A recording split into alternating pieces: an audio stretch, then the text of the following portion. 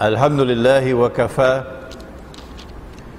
والصلاة والسلام على عباده الذين اصطفى خصوصا على أفضلهم وخاتم النبيين محمد الأمين وعلى آله وصحبه أجمعين وبعد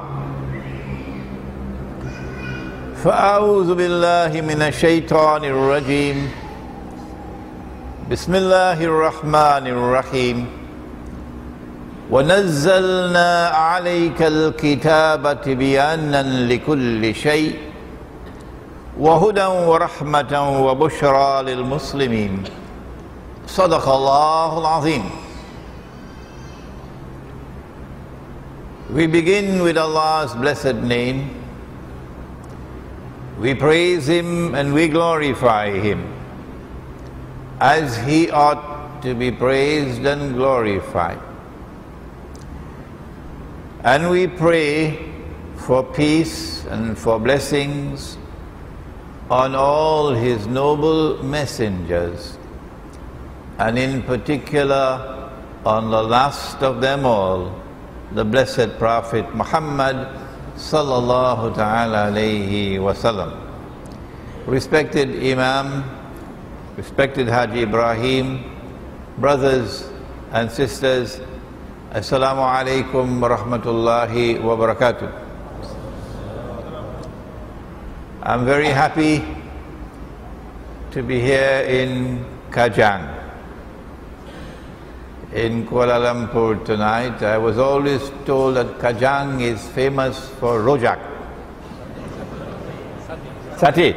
Okay, sate. So we are in Kajang in Kuala Lumpur tonight, and we begin the subject of marriage in Islam, which cannot be completed in one lecture. Tonight, in fact, we're going to be looking at marriage in Islam and in Dajjal's modern, godless world. Some people are going to be offended right away that we describe the modern world as Dajjal's modern world. But we came to that conclusion based on our study of a subject that you all know, Ilmu Akhirul Zaman, or otherwise known as Islamic eschatology. Based on our study of Ilmu Akhirul Zaman, we have come to the conclusion that Dajjal is the mastermind who has brought this modern age into existence. Those who wish to differ with us have the freedom to do that. And our purpose is to compare what Islam has to say on the subject of marriage with what Dajjal has been saying and shouting from the mountaintops, from CNN and Al Jazeera and all the rest, the New York Times and newspapers and radio and television. What do they have to say on marriage? Allah subhanahu wa ta'ala speaks in Surah An-Nahl of the Quran, the surah entitled the Bee, surah number 16, and He says, and we have sent down the book, the Quran, sent it down on thee, O Muhammad sallallahu ta'ala alayhi wa sallam, that this Quran might explain all things So when we want to know what is the reality, the hakika of this modern age, we don't go to the United Nations for the answer, do we? No? We don't go to the New Straits Times for the answer, do we? Huh? When we want to know what is the reality of the world in which we live today, this strange world, it is to the Quran that we must go. Let me share with you, before we address marriage, let me share with you for one little moment what is the modern age, and let me know whether you have an answer that explains it. 2,000 years ago, 2,000 years ago, Allah subhanahu wa ta'ala expelled Banu Israel from the Holy Land, Al-Ardul Muqaddasa. Today they call it Palestine, but in the Quran, Al-Ardul Muqaddasa, of the Holy Land. And Allah subhanahu wa ta'ala then placed a ban on them that they could never return. Tabule? Could never return. They could come back as tourists, but you could never return to reclaim the Holy Land as your own until a certain time arrives, which is Akhiru Zaman. Allah subhanahu wa ta'ala destroyed the state of Israel. Yeah? Today, 2,000 years later, the Holy Land has been liberated for the Jews. So we ask, did this happen by accident? Huh? Or is there something which explains? Today, 2,000 years later, the Jews have returned to the Holy Land to reclaim it as their own. We ask you, did this happen by accident? We have to raise our voices sometime because they don't hear us. They don't hear us. They preach Islam and they teach all the subjects of Islam, but they don't answer us. Today, 2,000 years later, they have returned to reclaim the Holy Land as their own, and we are asking again and again and again, did this happen by accident? Or is there something which explains it? Today, 2,000 years later, a state of Israel has been restored in the Holy Land. And we are asking, is this by accident? Why can't you answer us? What is the reality of the world today? Why don't you answer us? We ask you one more time from Kajang. We ask the scholars of Islam, and we've been asking, but no answer. No answer. Today, that state of Israel has grown and grown and grown and grown until it has become a superpower in a brief period of time. A nuclear-armed Israel. And that Israel controls the United States of America, which is the ruling state in the world. And that Israel is now poised to replace the United States. Read this book. It was written 10 years ago? Yes. 2002, 9 years ago. Jerusalem in the Quran, many have read it already. This is an introduction to Islamic eschatology, this book, Akhiru Zaman. Alhamdulillah, we now have it in Bahasa.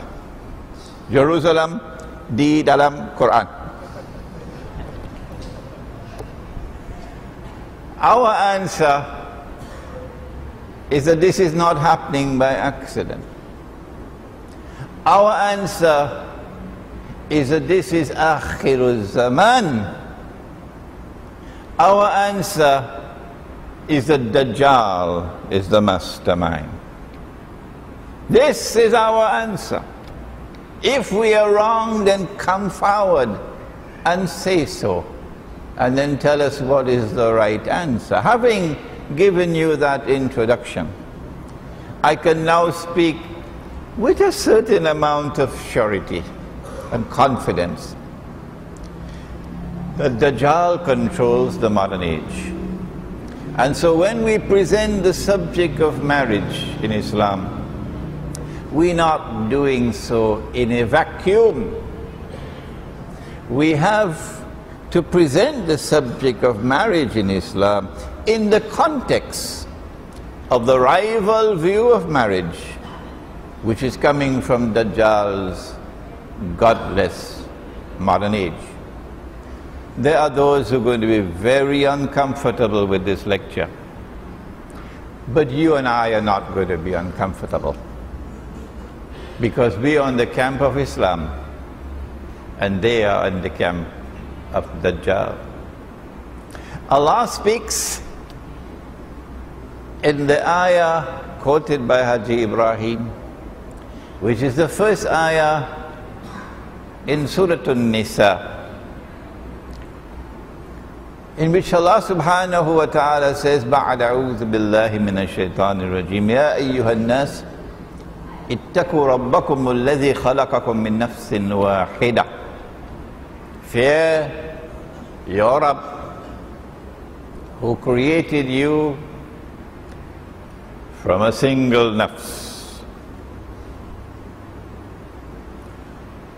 وَخَلَقَ مِنْهَا زَوْجَهَا. And from that single nafs, He created its mate, its spouse. وَبَثَّ مِنْهُمَا. And from these two, the male and the female. I don't think there is any way other than this to understand it. The male and the female. وَبَثَّ مِنْهُمَا رِجَالًا كَثِيرًا وَنِسَاءً. So Allah has introduced us to marriage, that the male and the female come together, and from the coming together of the male and the female, you have something, I don't know the Bahasa word in English, procreation. Children are born from the male and the female. And so marriage in Islam is marriage between the male and the female. And the primary purpose of the marriage, as described in this ayah, is for children to be born, and that mankind could therefore survive and grow. This is under attack today. Dajjal says no. Dajjal is contesting this view of the Quran. And Dajjal uses every trick in the book, including the IMF, including the World Bank, including the United Nations resolutions, to say no, that marriage does not have to be between a male and a female. And so the modern godless age says that marriage can be between a man and another man, and between a woman and another woman. Every single government in the world will eventually have to submit, as they have submitted all of them, and very quickly, with the passage of anti-terrorism legislation. We order it, you have to do it. And so every government in the world will eventually have to enact legislation to permit the marriage of a man with a man. And so we begin by warning this audience that from the time you hear a voice in your midst speaking out and defending the marriage of a man with another man, you must know that you are under attack from Dajjal. You can defeat him in arguments, yes, that's what we're going to be doing tonight. But he will eventually win the world.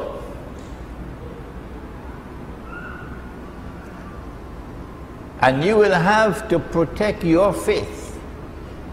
The Prophet said, sallallahu ta'ala alayhi wa sallam, that people will have to flee from Dajjal. Flee from Dajjal. He said about the fitna of Dajjal, and fitna is a test, a trial, that it would be the greatest fitna that mankind will experience from the time of Adam alayhi salam to the last day. When you have the greatest test and trial, you need the best scholars of Islam. This age has to produce the best Islamic scholarship. If this age is to respond to the greatest tests and trials ever, and the fact that Islamic scholarship has not been able to answer these questions that I began with, they have not been able to answer this book, Jerusalem in the Quran, is an indication of the pathetic state of affairs.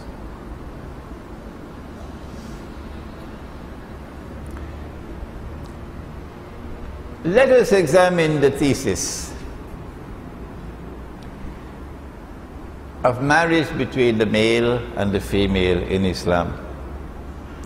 And we want to begin by asking, what is it to be a male? What is gender? What is the bahasa for gender? Jagdina. What is Jagdina? What is gender?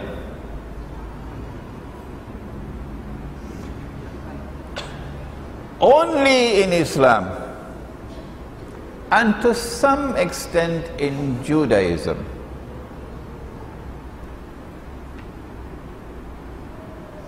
Allah is free from gender. Allah is neither male nor female.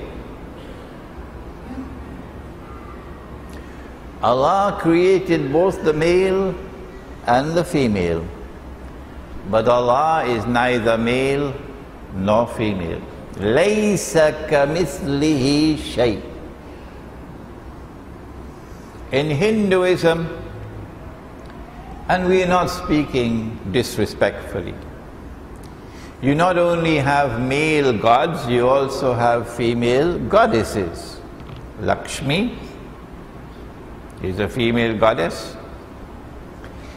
In Buddhism, while you do not have the clearly defined God in Buddhism from the original Hinayan Buddhism, the Mahayana is different. Buddha is worshipped as God. And Buddha is not female. Buddha is a man. In Christianity, Jesus is worshipped as God. And Jesus is not a woman. Jesus is a man. And so God is male. And therefore in these religions it is the male who defines the female. It is the male who says what a female is, because God is male. But only in Islam, Allah is neither male nor female. And so Allah defines who is male and what is female. And there's nothing discriminatory in that. I was fond of saying when I lived in the United States, of course I left the United States after 9/11, I addressed my American audiences and I said to them, if God is a man, that's bad news for women. And some of them were very uncomfortable with that. And so I found in the United States that they started to change their tune. And the new American definition of God is that God is both a man and a woman. Did you hear that? God is both a man and a woman. And so in Islam, Allah, who is neither male nor female, He defines who is a male and who is a female. But while Allah is neither male nor female, notice He always refers to Himself as Hu Allah. Notice, Hu Allah. He is Allah. Never says He Allah, she is Allah. No. He always defines Himself using the masculine gender, never using the feminine gender, although He is not male. And so we ask the question, why? Is it that the male is superior to the female? Couldn't be. Couldn't be. Because Nabi Muhammad alayhi salatu wasalam said, let me see if I have it with me.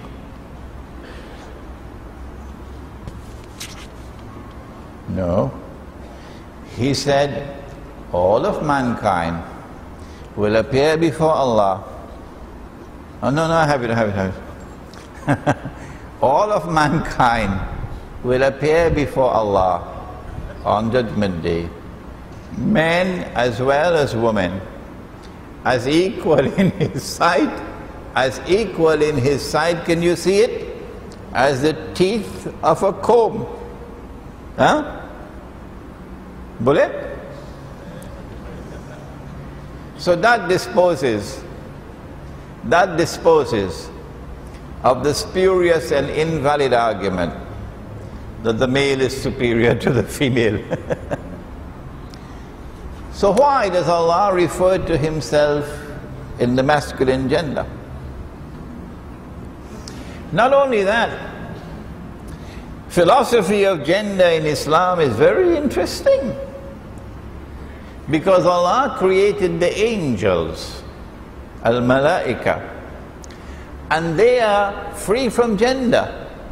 They are not male or female. The angels are not male or female. But in Surah An-Najm of the Quran, you know, Allah always gives names to the angels which are masculine names. There's one angel whose name is Jibra'il or Gabriel. Another one whose name is Mikael or Michael. Israfil. Israel. They're always masculine names, although the angels are not male. But in Surah An-Najm of the Quran, he says that it is those who disbelieve in Allah, they are the ones who give feminine names to the angels. The kuffar. Meaning it is haram to give a feminine name to the angel. And so we ask why this is happening. This is the philosophy of gender in Islam. We have more to ask. And Allah is never unjust to any servant of His. A woman came to the Prophet one day and asked, "O Messenger of Allah, revelation is coming down in the Quran, and Allah is always addressing the men, always addressing, how come He's not addressing us?" And so Allah sent down the revelation. Say to the believing men and the believing women, and say to the men who are pious and the women who are pious, and the men who perform salat and the women who perform salat, and the men who give zakat and the women who give zakat, and the men who fast and the women who fast, and men and men and men, repeating 10, 12 times, indicating thereby, no, I am not discriminating in favor of the male and against the female, no. Allah is just. So that disposed of the argument that Allah was favoring the male. And then Allah sent prophets. And Nabi Muhammad alayhi salatu wasalam said that he sent 124,000 prophets. And all the prophets were rijal, men. Not one was a woman. Not one. And we ask the question, why? Is there some profound message which is being sent concerning the philosophy of gender? Of late, of course, there is a particular Sufi group, one Sufi group, who have been advancing the thesis that Maryam alayhi salam, the mother of Nabi Isa alayhi salam, is a Nabiya. Have you heard of it? Nabiya. But that is a fringe movement. We don't need to bother about it. The followers of that movement will probably listen to this lecture. We don't mean to disrespect you, but that is misguidance, if you don't mind. Islam comes from the Quran, and it comes from Nabi Muhammad alayhi salatu wasalam. So be careful. Why did Allah send 124,000 prophets, all as men, and not one as a woman? Is it because women are intellectually inferior? That's rubbish. That's the only word I can use for it. That women are intellectually inferior to men, that's rubbish. Is it that women are spiritually inferior to men? I know many women. I know many women who stand taller than their husbands. Yes, as Muslims. Oh yes. That's rubbish. Well then why did He send 124,000 prophets, all as men? We ask those who follow Dajjal, the feminist movement, could you kindly answer us? Do you have an answer?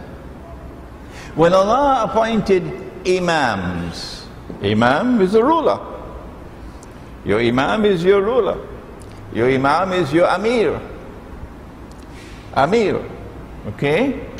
Whether you choose to call the amir Madam President, like Benazir Bhutto, or Madam Prime Minister, whatever you choose, imam is a ruler. The imam is the one who rules. And imam and amir are synonymous. And when Allah used the term imam for the first time, He used it for a man.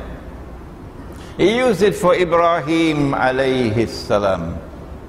And he said, Inni ja'iluka linnasi imama. I hereby appoint you as the imam of all of mankind. And then he asked, and alhamdulillah that he asked, so we know the definition of imam. He asked, will there be imams from amongst my seed as well? وَمِنْ ذُرِّيَّتِي? And the answer in parenthesis was yes, but not amongst those of your seed who are zalim.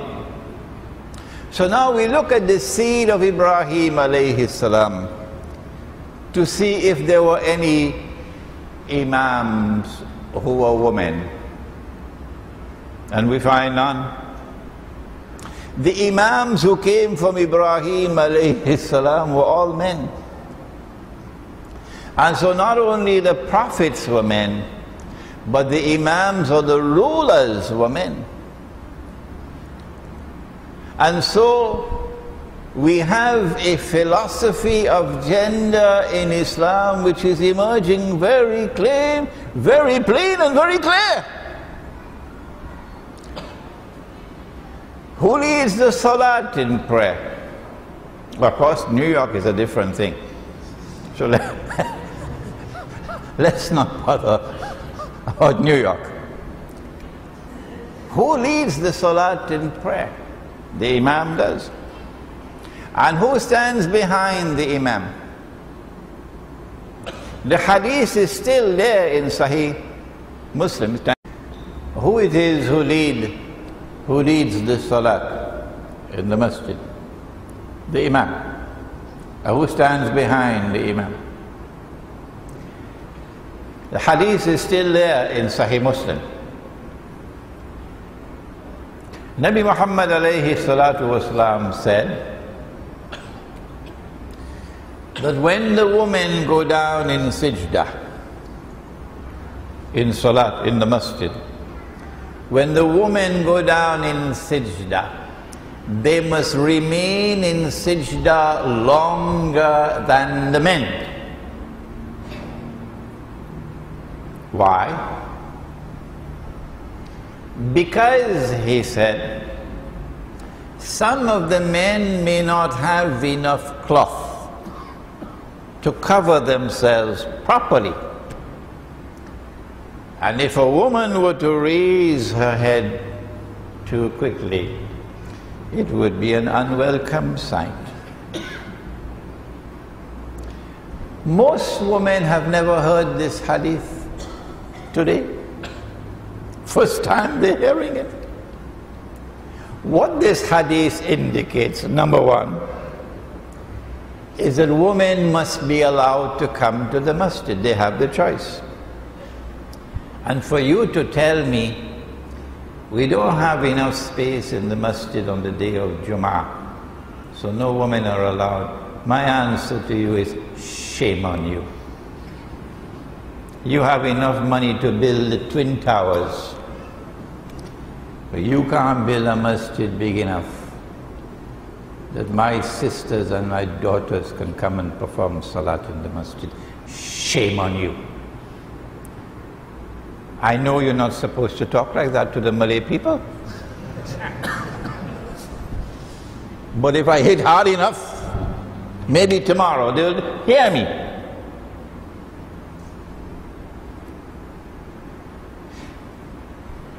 Number two, that when women come to the masjid,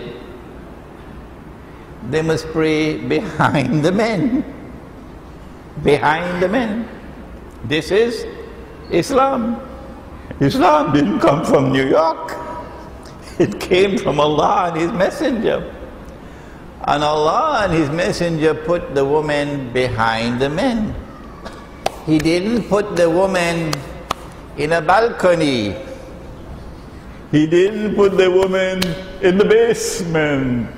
He didn't put the woman in an annex. He didn't put the woman behind a barrier. There was no shortage of cloth in Medina. No. So men and women prayed in the same space, with the woman praying behind the men. He said, sallallahu ta'ala alayhi wa sallam, and this hadith is still there in Sahih Muslim, but you never hear it anymore. He says, the best row for the men is the first row, and the one with the greatest danger is the last row. Why? Is there something in the back row? And he said the best row for the woman is the last row, and the one with the greatest danger, the word used is shar, evil, is the first row. Why? Answer: as the masjid fills, the last row of the men will be coming closer and closer to the first row of the women. And this physical proximity, this closeness, is where the sparks can fly. And there's the danger.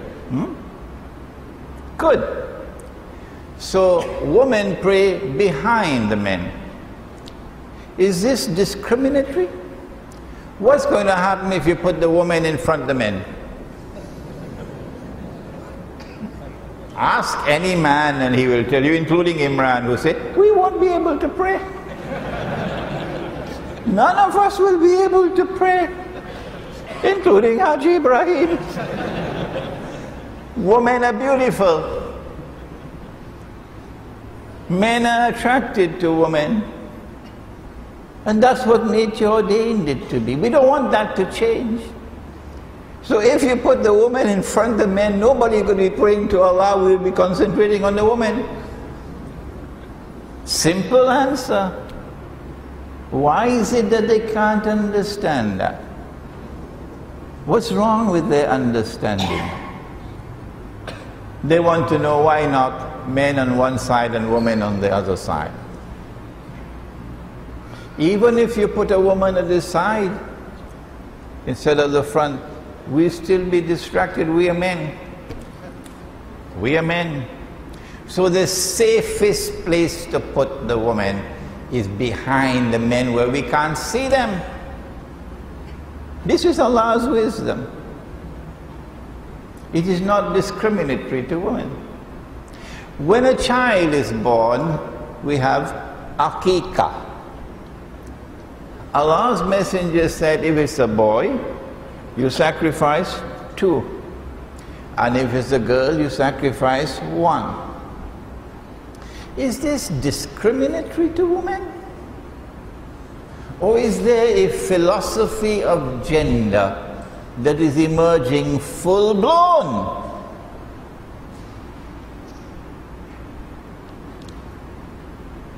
When evidence has to be given, you must have 2 male witnesses. 2 male witnesses. It is when you do not have 2 male witnesses that you can have 1 male and 2 females. This is not just for financial transactions. If you believe that, buy a one-way ticket to the moon. What kind of intellectual acumen is that? To say that this law is specific to financial transactions. What is there in the law of evidence in a financial transaction that is different from the law of evidence on matters that do not pertain to finance. Is this the sum total of your intellectual acumen? Shame on you. Well then, is it discriminatory to women? The law of evidence? Or is there a philosophy of gender that is being presented to us so that we could understand what is gender in order for us to understand the foundation of marriage?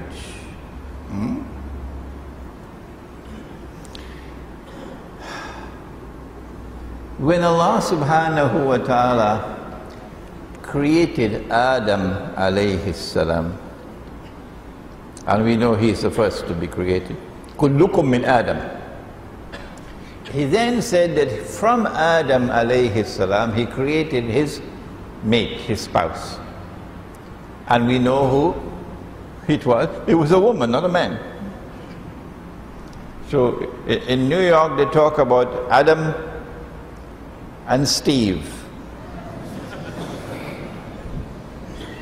We say no, it's Adam and Eve.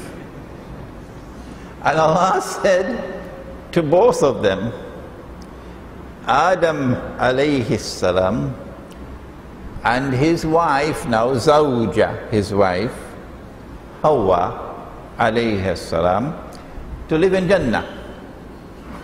To live in Jannah. So now we know that there are two kinds of marriages. Did you hear that? There are marriages which are contracted there, and when Allah contracts a marriage, He doesn't need to have two witnesses. When Allah contracts a marriage, He doesn't have to ask you, do you agree to marry him? No. إنما أمره إذا أراد شيئا يقول له كن فيكون. So the first marriage took place there, and so marriages can take place there and marriages can take place here. And when a marriage takes place there, it is the divine wisdom at work. And the first marriage was between a man and a woman. And then he said, Uskun anta wa zawjuka al-jannah. And so marriage was meant for paradise. Marriage was meant for paradise. So if you are married and your life is a living hell, something is wrong with that marriage. Because marriage is meant for Jannah. And eat kula minha ragadan haythu shi'tuma. Eat and drink and enjoy yourselves in Jannah. And so marriage is meant for Jannah. And after Judgment Day, when Allah blesses you and I, insha'Allah, if we have forgiven our sins, then we and our wives will be reunited in Jannah. And when we are reunited in Jannah, the description that is given is a description of companionship rather than physical union. Companionship. That you will be sitting with her and you'll be looking at each other and you'll be reclining on couches. And so marriage not only belongs to heaven, but marriage is supposed to give us peace and contentment and happiness when it is the male and the female. In Surah Al-Rum, Allah subhanahu wa ta'ala further describes that peace of heaven, that peace of Jannah that you get in marriage. وَمِنْ آيَاتِهِ, and amongst his signs is this, أَنْ خَلَقَ لَكُم مِّنْ أَنفُسِكُمْ أَزْوَاجًا لِتَسْكُنُوا إِلَيْهَا. And amongst his signs is this, that he created for you from amongst your very selves, he created your wives, your mates, your spouses. لِتَسْكُنُوا إِلَيْهَا, that you might dwell with them in a state of sukoon.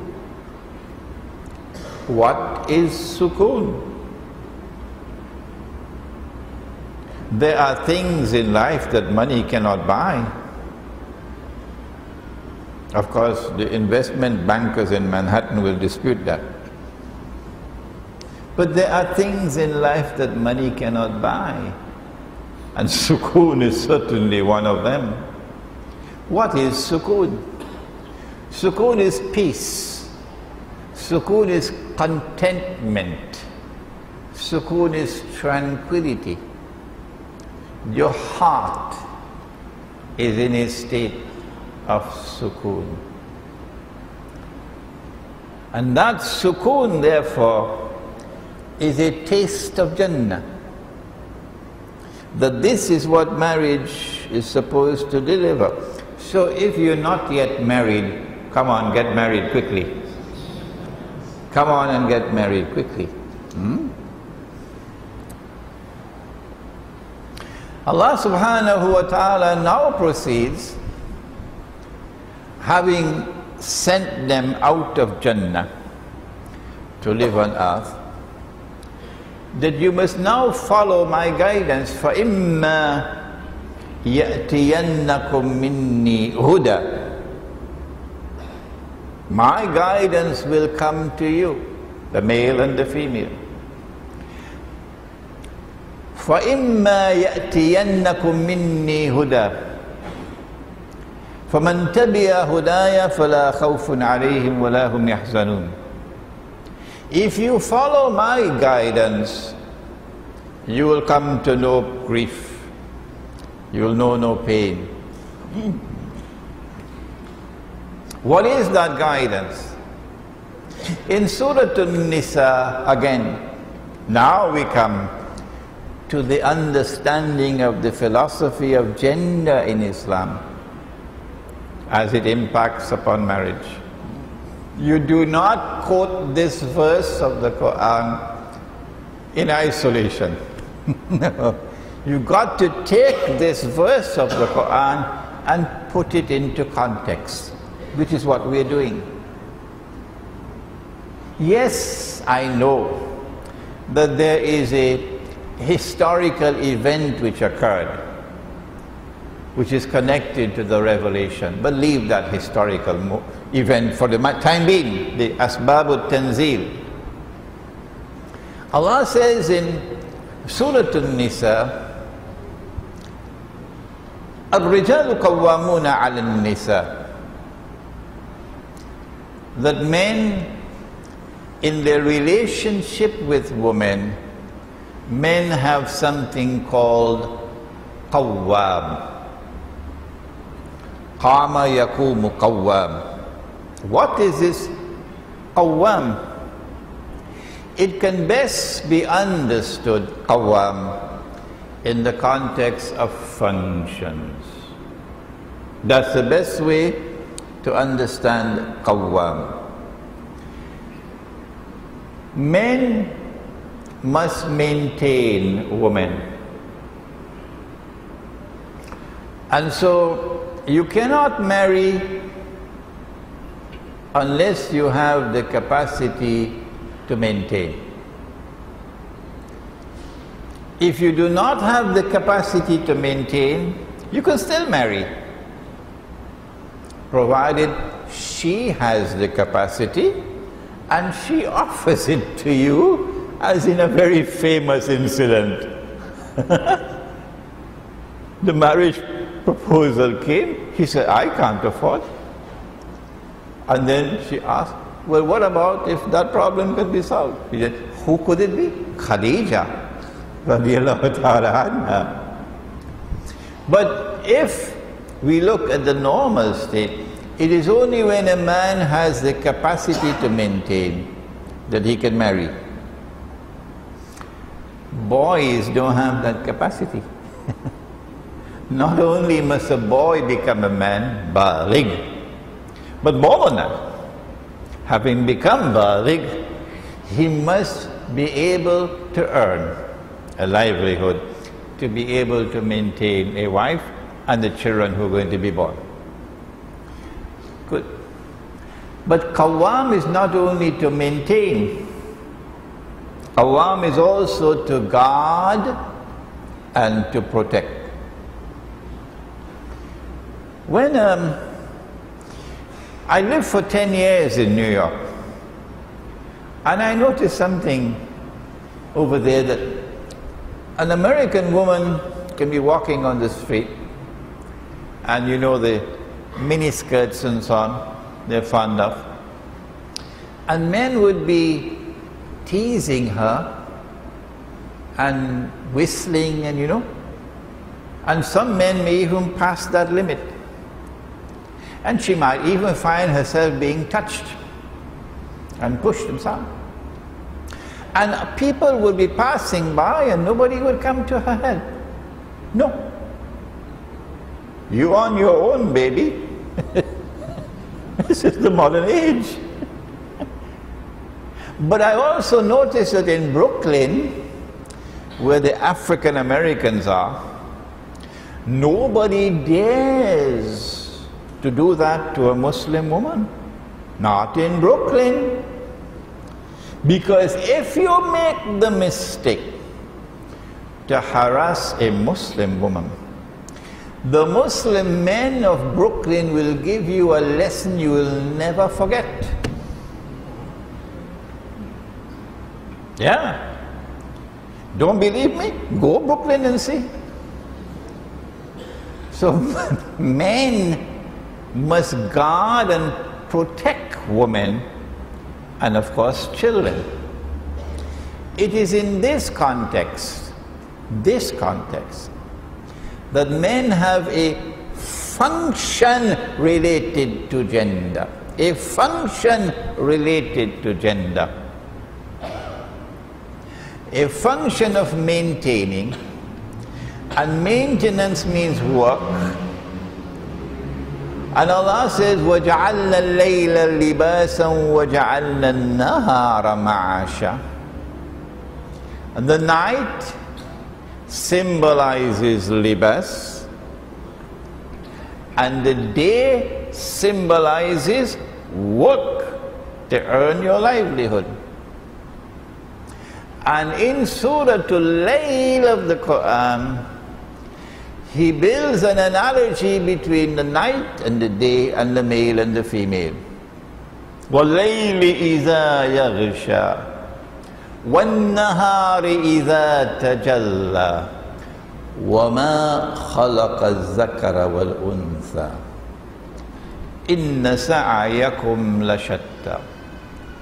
And by the night and that which it shrouds and covers, libas, so mysteriously, with such splendor, and by the day and its bright light for work, for toil, for earning your livelihood.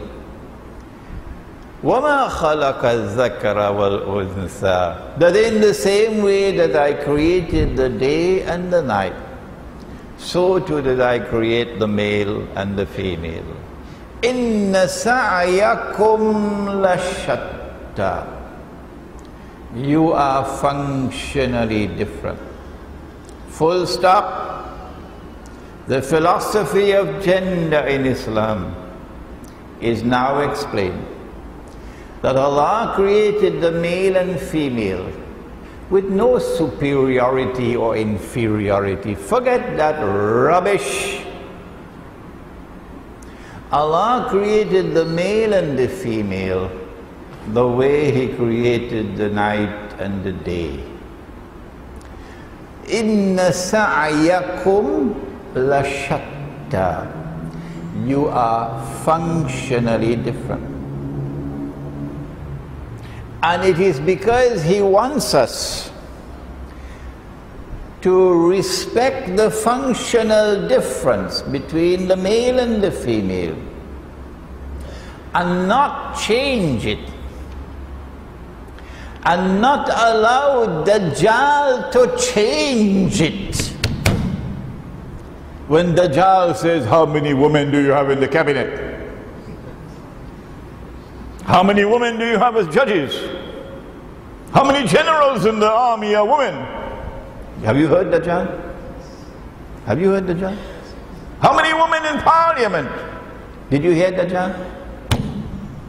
How many women in executive positions? Did you hear Dajjal? Let them go their way and let us go our way. Regardless how many choose to follow Dajjal, we don't want to follow him. No. Mankind has a choice today.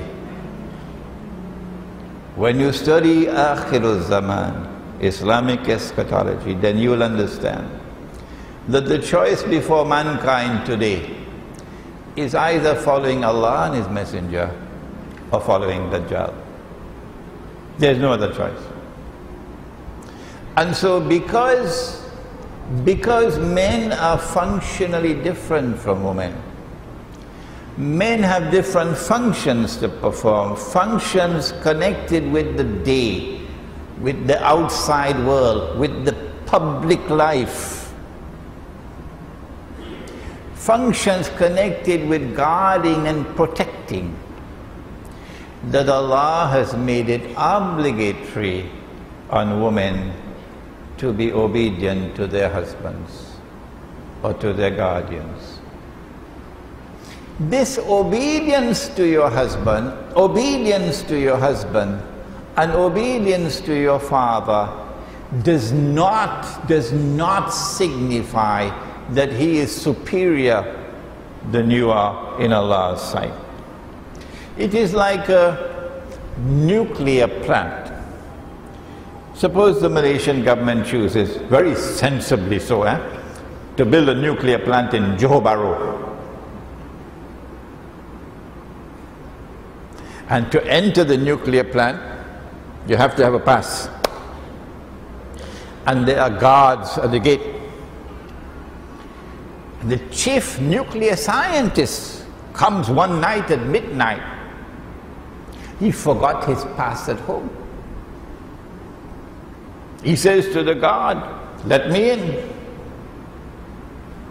Guard says, Tabule? No sir. Show me your pass. He cannot show his pass. God said, you cannot enter. Does not make the guard superior to the nuclear scientist? Huh? If you say the guard is now superior to the nuclear scientist, you should buy a one-way ticket to the moon. No, the guard has a job to do. And in order for him to do his job, the nuclear scientist has to obey the guard. So go back home and get your pass and come, and then I'll let you in.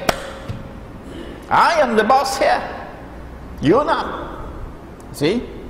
So Allah has given to men a functional role to perform. And in order for men to perform that functional role, women must be obedient to their husbands, to their fathers, to their guardians. What kind of obedience? Is this a blank check? No.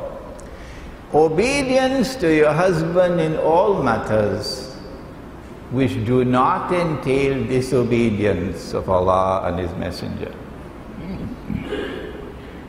Dajjal now comes along and says, no, this is discriminatory to women. And so a modern feminist revolution comes which says that men and women are equal. What nonsense is that? We never put an equal sign between the male and the female. We're not that stupid. Whoever says that the sun, the day and the night are equal? Huh? The day and the night are equal? Don't you have any sense in your head? No, let us teach you the subject. Or you who have no knowledge. The day and the night are not equal to each other. The day and the night complement each other. Men and women are not equal to each other. Men and women complement each other. When will you understand? And so, a philosophy of gender has emerged that is now under attack.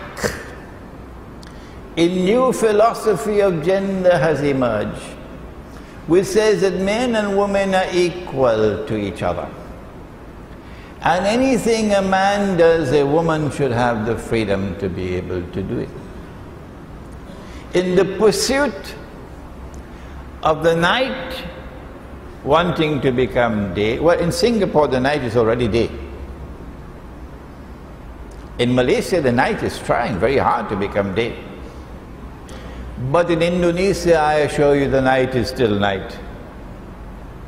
And if you see an Indonesian woman in a military uniform, oh, she looks so abzaki, she clumsy. She cannot wear a military uniform because she is still so much a woman. And so now, in order for the night to become day, something happens to marriage. Remember, وَبَثَّ مِنْهُمَا رِجَالًا كَثِيرًا وَالنِّسَاءَ, that there is a functional role of marriage. Allah wants you to marry so you can have children. And when you have children, you have something called a family.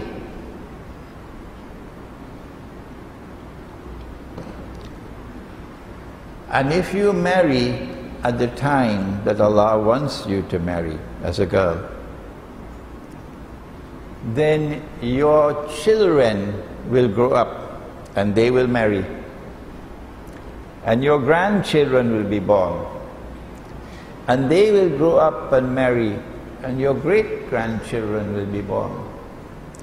And so you will have generation after generation in the same family. The intergenerational bond is essential for stability in the family, because the elders are venerated. And when grandpa or great-grandpa speaks, everybody down the line have to listen. So the government doesn't have to send the Ministry of Gender Affairs to teach us anything, because we already have our ministry here. We have 4 generations in a family. The family comes into being, and the family is the building block of society. If you attack the family, you are attacking the social order. The family, as it expands and becomes intergenerational, now expands in size. So larger and larger family. I believe this is still there in Terengganu. And that helps to keep wayward children in place. And so you have a certain discipline in the family. It's not just mommy and daddy anymore. It's a whole family. Straightening you up, socializing you. But then you also have families joining together to make a tribe. وَجَعَلْنَاكُمْ شُعُوبًا وَقَبَائِلَ Allah takes families and bring them together to make a tribe. And the tribes come together to make a nation. And so everything is bonded together based on the family, which is based on marriage. And if you change the relationship between the male and the female, that the male has the responsibility to maintain. The male has the responsibility to guard and to protect. And the female has to be obedient to the male. If you change this and you attack this, eventually you're going to be living in a collapsing society. Look around the world today. Around the world today, society is collapsing wherever Dajjal has succeeded in changing the rules of marriage. Now then,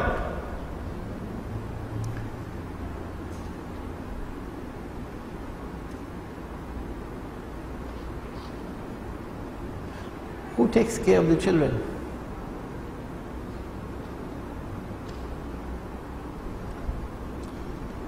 Parenting, the mother's role, is so important. When a mother is a mother, she performs a role that is so important that there is a dua in the Quran that consider this to be like a divine role. رَبِّ ارْحَمْهُمَا كَمَا رَبَّيَانِي صَغِيرًا. And so parents have a role similar to Rabb in respect to their children. But the father has to be out toiling to earn his livelihood, to maintain. So then the mother has a very big role to play in upbringing of the child. Rabbayani Sagira. It is when she plays the role of mother successfully that we understand why. Al-Jannatu tahta aqdami ummahatikum.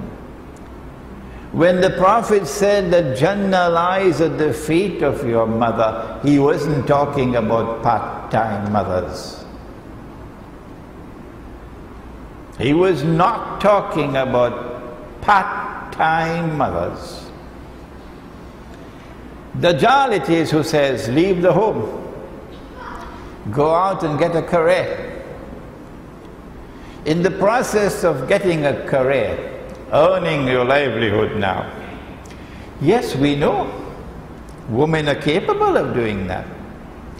Some of them can make better managers. Yeah. We know women are intelligent. No one is saying they don't have the intelligence. But what's the price that you pay? When you abandon your functional role, when the night is no longer night, who will take care of the children? So part-time mothers now emerge in Dajjal's godless world. And children are now neglected. She has to go to work. And the boss gave her only 6 weeks. The baby is only 6 weeks old. That's all. And she has to leave the baby in a daycare center to go to work. Why? Dajjal made me do it. Well, I'm saying to you that you are neglecting your baby. That's neglect. And you're now a part-time mother, and Jannah certainly does not lie at your feet anymore. So I go to the baby and ask the baby, and Allah allowed the baby to talk to me. Baby talked in English because I can't understand Bahasa. So I asked the baby, baby, which do you prefer? Prefer the daycare center or you prefer mommy? And the baby replied to me in English. Baby said, mommy, I want mommy. So guess what that baby is going to do to you when the baby grows up and the baby has to go to work. Baby says, I can't do anything else. Dajjal has asked me to do this. I have to put you in a daycare center for old people. This is the collapse of society. When your old father and your old mother are put in a daycare center for old people, it looks to me like a junkyard of human beings. So I go to the old lady on a rocking chair, and I spoke to her in English, and Allah allowed her to speak to me in English. Because I don't understand Bahasa. So I said, Mama, do you prefer to be here, or do you prefer to home with your son and your grandchildren? He said, take me home, take me home. This is punishment. This is the collapse of society. This is what has already come to those parts of the world that Dajjal has already changed. And this is coming to your part of the world as well. And you can't stop it. Why? Because there are lots of cattle in the world today. You can't stop it. Why? Because there are those who have eyes and yet cannot see. I hope you'll forgive me for this statement. Most of them are politicians. There are those who have eyes and yet cannot see. They have ears and yet cannot hear. They have hearts and yet do not understand. Ulaika kal an'am, Allah says they're just like cattle. I can have them here in front of me, and they will listen to me and they will understand and they will accept that this is indeed the truth, but they will not follow it. Why? We have to submit to Dajjal. If we do not, we're going to lose our position. So they're all following Dajjal. It is because Allah wants the men to remain functionally men, fulfilling their functions as men in marriage, that He chooses the masculine gender to describe Himself, that He gives the angels masculine names, that He sent 124,000 prophets as men, that He appointed the imams as men, that the Amir who leads the salat must always be a man, that a boy child, 2 animals, a girl, 1, and that the law of evidence, because men have the experience of the public life. That's why. And when a woman is a woman, she would not have that exposure to the public life. When she does have that exposure to the public life, the price she pays is she's no longer truly a woman. Which brings us now to the last part of tonight's lecture. It's already so long, but we have not as yet covered the subject at all. There's so much more. We come now to the last part of the lecture. When Allah spoke of the male and the female as analogous, similar to the night and the day, we must now look at the night and the day to learn lessons about the male and the female. And when we look at the day,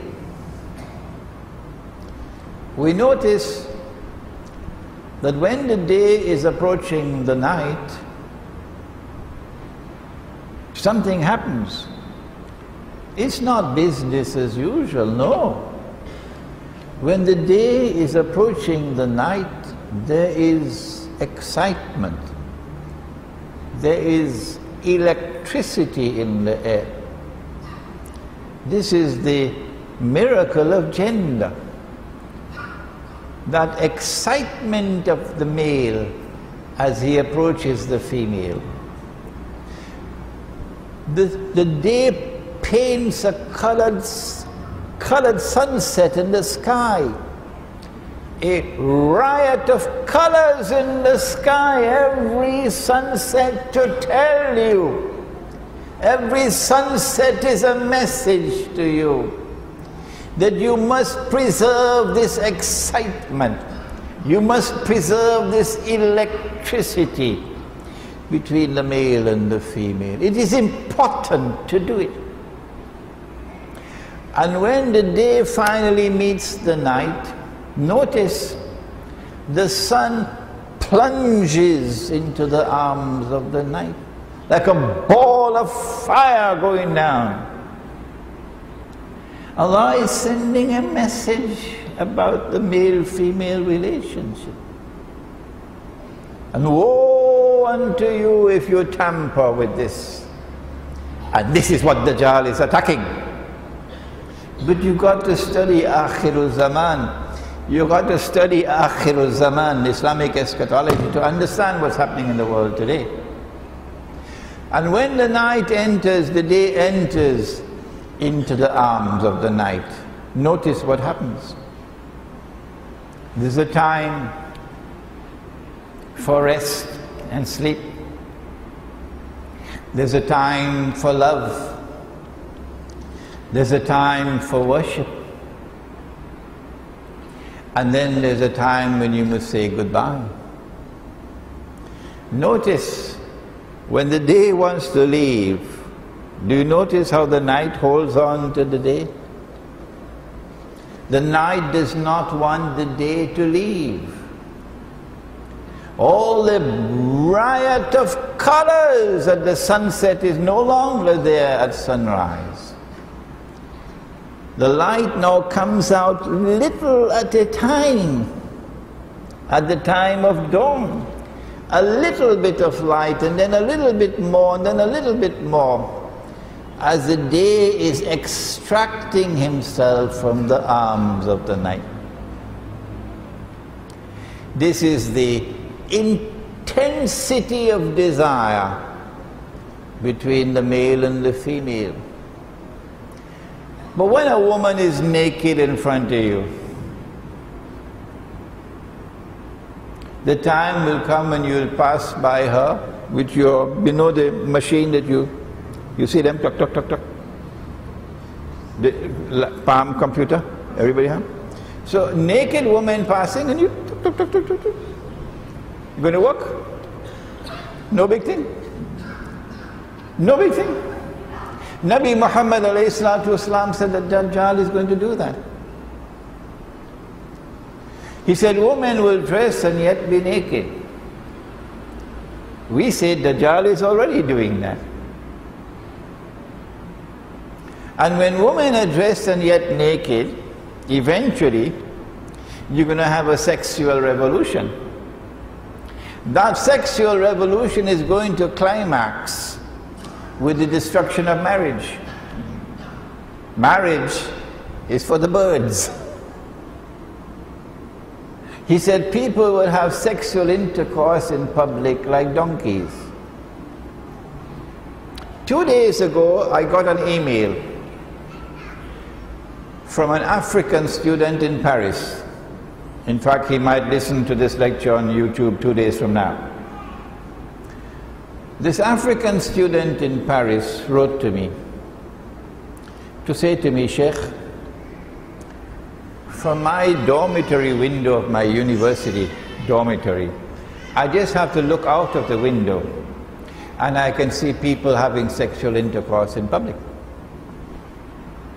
Yeah. Meaning, they'll come to the balcony, they'll open the louvers, open everything. Huh? So those on the opposite side just have to look across and you can see them having sexual intercourse where the public can see them. This is where Dajjal is leading today's feminist revolution. The Prophet ﷺ warned us about these things which are to happen, and told us about Dajjal. We have the choice of following Nabi Muhammad alayhi salatu wasalam or following Dajjal. If you follow Dajjal, then as women go out to work in the morning with a briefcase, facing the traffic, you know the terrible traffic there is in KL. In the evening she comes home, she's very tired, and sister, don't be annoyed with me, I have a job to do, allow me to do it. When she goes to work, she cannot dress as a woman.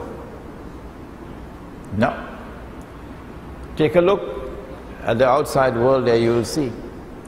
She has to wear business clothes. So you'll see her in a jacket, and you'll see her in trousers, usually in a bank. And if you go to McDonald's, you'll see her with a tie as well. Yeah. As you adopt the functional role of men in society, you now have to behave like a man. You got to speak like a man. Your voice has to become masculine. And in the end, your physical features are going to change. You're going to have a face that looks masculine. And men are not going to be attracted to you anymore, excuse me.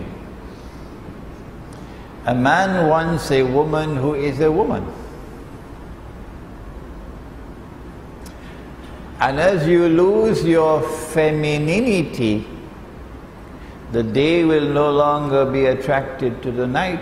You don't believe me? Go down to Lower Manhattan. Go and see what's happening in Lower Manhattan. I lived in New York for 10 years. And when the day is no longer attracted to the night, welcome to the world of Adam and Steve. Welcome to the world of Adam and Steve. The modern feminist revolution from Dajjal is leading us to Adam and Steve. To end the lecture, we have to add only one more thing. And this is not the end of the subject, remember. This is only the end of today's lecture. As the night pursues the effort to become day, not only does woman lose her femininity, but also she has to delay marriage. So she's not going to get married at 14 anymore. Only those who take guidance from Allah will marry at 14. Those who take guidance from Dajjal will say no. And so now she postpones marriage and postpones marriage and postpones marriage. And when she does get married, every man wants to have a child. And sister, if you can't have a baby, he's going to look for somebody else. But she can't have a baby.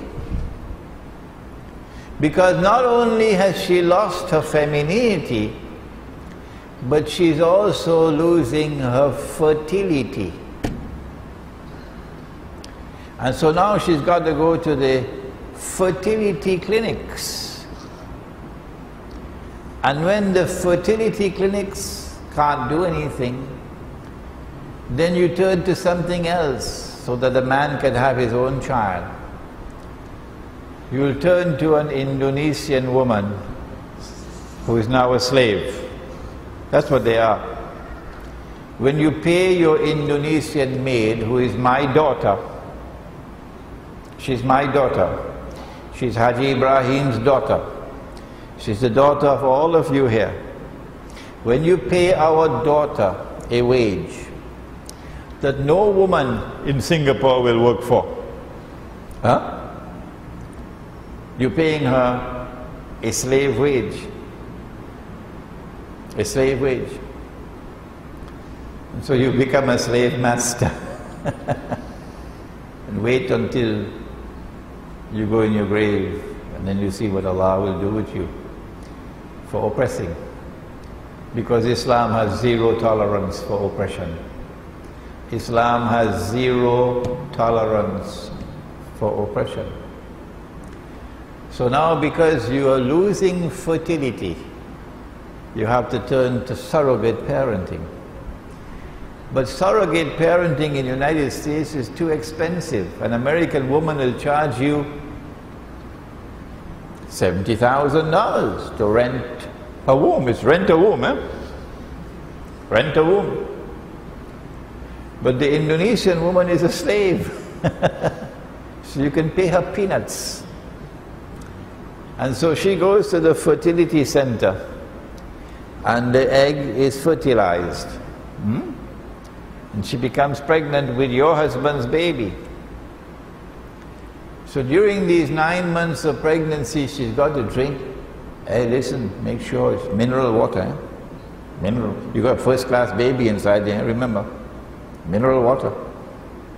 Don't drink the water that you all drink. And she has to eat good food, not GM food. Eh? And when the baby is born, baby goes first class. And mama returns as a slave. 1400 years ago, Nabi Muhammad ﷺ said, one of the signs of Akhirul Zaman is that a slave woman will give birth to her mistress. And talid al-amatu rabbataha. So I've not as yet completed the explanation. Because if it's a baby boy who is born, the baby boy will not rule over his mother. But if it's a baby girl who is born, the baby girl will rule over her mother. Why? Why? Because there's something else at work. He said, sallallahu ta'ala alayhi wa sallam, about Akhirul Zaman, that one man will have to maintain 50 women. Not marry, maintain. Why? There's only one explanation. That there will be a catastrophic decline in the birth of baby boys. So it will be a world filled with women. And therefore with your election system, women will rule the world. Madam Prime Minister. And then they'll ask, how many men do you have in your cabinet? Can't you find any men to be judges? Can't you find any men to be generals in the army? We need more men in the army. Women will rule the world with your system, your political system. What is it that's going to cause the decline? Catastrophic decline. A medical doctor in Canada explained to us that the male and the female chromosomes in the sperm, there are male and female chromosomes in the sperm. And when the male chromosome does not fertilize the egg, then the default is a female. So if a baby boy is not born, then the default will be a baby girl. He said that the radiation from cellular phones and the radiation from your laptop computers, notice where the laptop computer sits, and also the effect, the negative effect of genetically modified food, has the impact of weakening sperm production, and in the process weakening the male chromosome to such an extent that eventually the male chromosome will be too weak to fertilize the egg. And so baby girls are going to be born. And when that happens, then a slave woman will give birth to her mistress. What we've done tonight, it took some time to do it, is to take you on a tour to explain the philosophy of gender in Islam. Perhaps for the first time in your life you've heard it. And then arising out of our explanation of the philosophy of gender in Islam, to then turn to explain marriage. And to then end with an explanation of the functional role of the male and the female in marriage and in society. In the process of making this explanation, we pointed out that Dajjal is in control of the world today. And Dajjal is attacking this and attempting to turn it upside down. And so around the world today, we live in a collapsing society. How do we respond? There are only two choices. If you do not follow Allah and His Messenger, you're going to be following Dajjal. We pray that Allah may protect us from the fitna of Dajjal. رَبَّنَا تَقَبَّلْ مِنَّا إِنَّكَ أَنْتَ السَّمِيعُ الْعَلِيمُ وَتُبْ عَلَيْنَا يَا مَوْلَانَا إِنَّكَ أَنْتَ التَّوَّابُ الرَّحِيمُ بِرَحْمَتِكَ يَا أَرْحَمَ الرَّاحِمِينَ Ameen. What is the significance of the year 2012? When the enemy starts to beat the drums on something, I know that I have to read between the lines. And they've been beating the drums on 2012 for a number of years now. And that cannot be by accident. My understanding, and when I give my opinion, remember, I can be wrong. And when I give my opinion, no one should accept my opinion unless and until you are convinced that I am correct. That is respect for your own intellect. I believe that they have chosen 2012 as the timing, the countdown for the transfer of power from the United States to Israel. And so the collapse of the US economy, the collapse of the US dollar, and the US economy and the US dollar are now in hospital, in the ICU ward. So death is close. And Israel then launching her big wars. Why does Israel have to launch these big wars? You've got to read this book, Jerusalem in the Quran, to understand. Why does Israel want to rule the world? This is around the corner. So I believe that 2012, the drum beating, is to prepare mankind for these dramatic things. So when the 2012 comes, they would not disappoint mankind, because mankind is psychologically prepared for dramatic events in 2012. We are facing with men who are not functioning as Qawwam Nisa. Instead, they take over the role and be it running the family and community. How to resolve this problem? Okay. When men abandon their functions, then women have to take over and perform the function of both the men and the women. This has happened in North America because of slavery. Slavery not only destroyed the family, but slavery destroyed the male, destabilized the male, so that the men who were freed could not function responsibly as husbands and fathers. And so the African American woman, and we have African Americans in this gathering here, they could probably explain the subject much better than I can. The African American woman has had to function as father and as mother. But she did not abandon her role as mother. No. because she did not abandon her role as mother, the children still grew up, and they grew up stable. What Dajjal does is he causes the woman to abandon her role as a mother and to assume the male role. We have our way of dealing with delinquent men.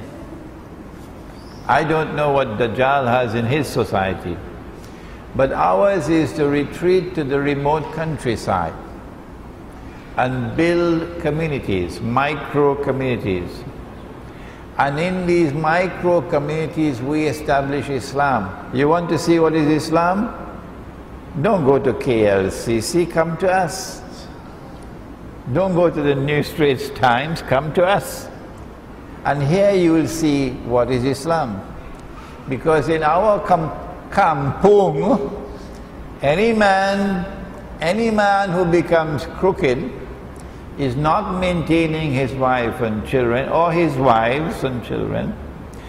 The kampung will take action against him. He'll become an outcast.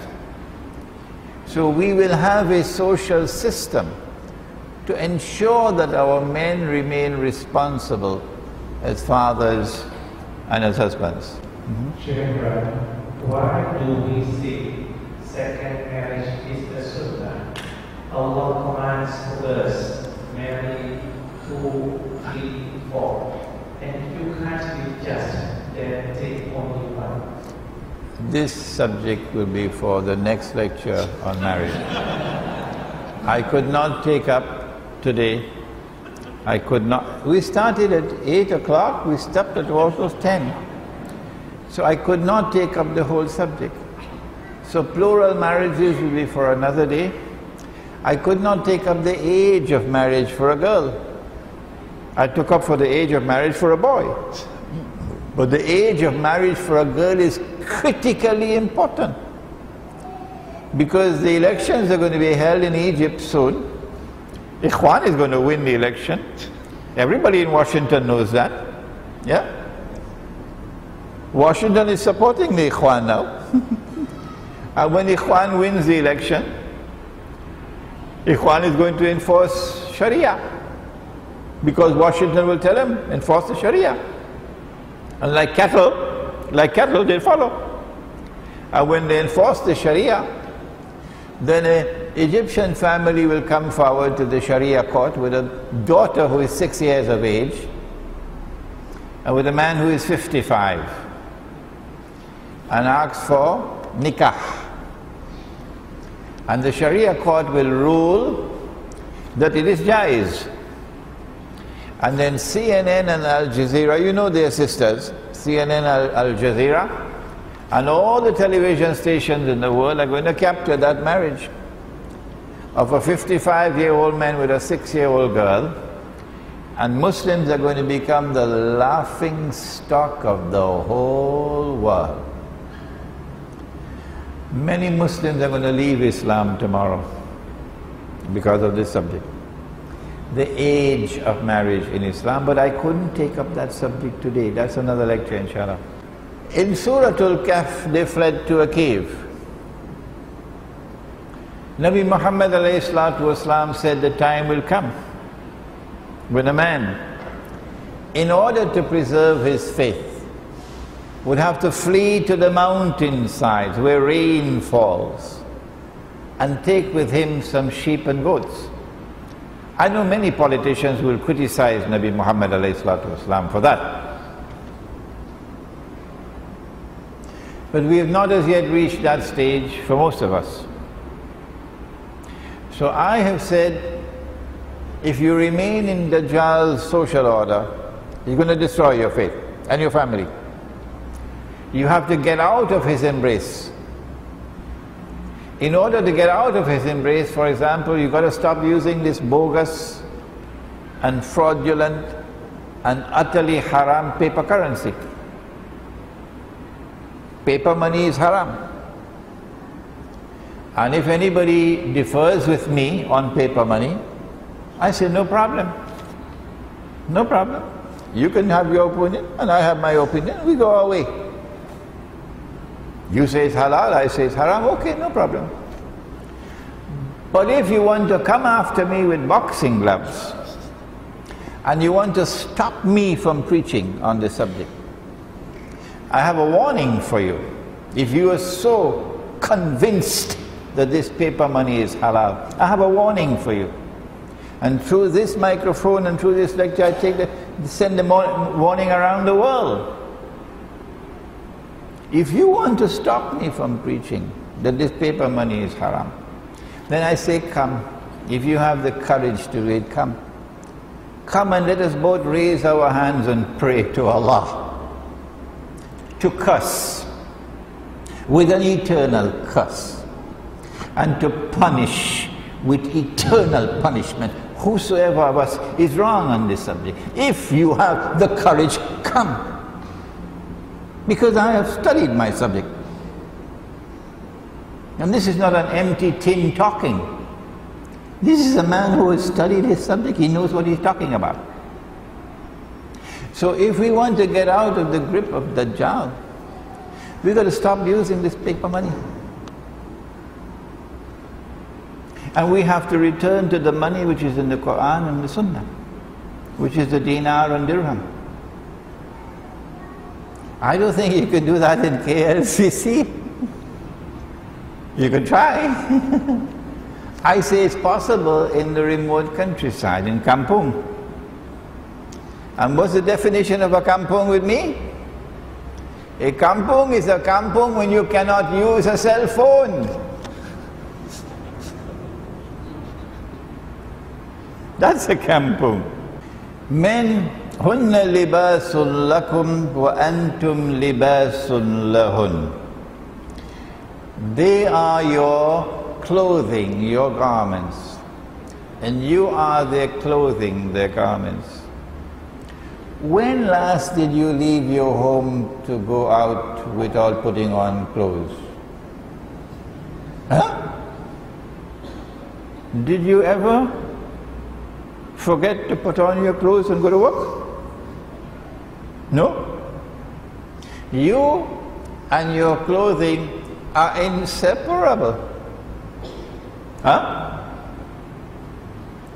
And so while Islam has not made marriage obligatory, Allah and His Messenger have used language close to that. An-nikahu nisful iman. Marriage is half of the faith. A man without a wife, a woman without a husband, is like the night without day. And so we must do everything we can possibly do, unless there is a valid excuse. Unless there is a valid excuse, we must do everything we can possibly do to make sure you put on clothes. Make sure you are married. And so we say about our Muslim kampung that every woman who comes to the kampung and who says, I would like to get married, somebody has to marry her. Somebody has to marry her.